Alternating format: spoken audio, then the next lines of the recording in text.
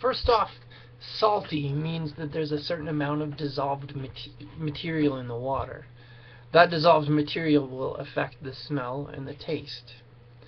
To begin with, rainwater isn't pure. Keep that in mind. Rainwater gets its composition largely because a raindrop usually forms around a grain of dust, and it can also dissolve the gases in the atmosphere. Carbon dioxide most often, but certainly some pollutants as well. As a result of where the rain is coming from in the world, the rainwater composition will be different depending on where you are. For the most part, though, rainwater is safe to drink, also known as potable or potable depending on where you are in the world. As soon as the rain hits the ground, it starts to flow. It'll either flow into the pores in the ground, becoming groundwater, or it'll flow off a surface, and we call it runoff. Most of the fresh water in the world becomes groundwater. As water moves through the ground, whatever it encounters, if it can be dissolved, will be picked up by the water. And if it can't be dissolved, it might still be carried by the water. That would include bacteria, organic waste, pollutants, chemicals, and so on. But if the water stays in the ground and travels far enough, many of the harmful elements can be filtered out by sand, coal, and clay, which act as a filter. If you were then to drill for that groundwater, you might have a pretty safe source for drinking water. The surface runoff picks up sand and dirt, and silt and clay, and transports it downstream, along with everything else it encounters.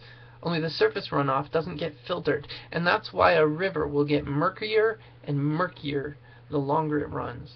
This is generally not a good place to get your drinking water, but it's still not as salty as the ocean. Imagine all of the water that runs all over the world running into an ocean with all of its substances.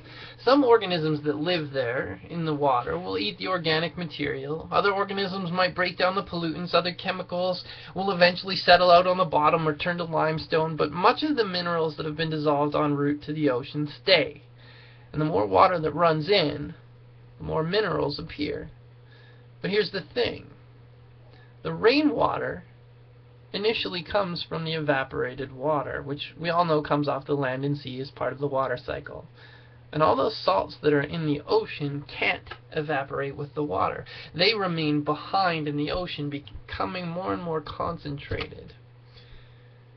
The oceans are salty because they're old, and there's lots of salt in them that was left behind.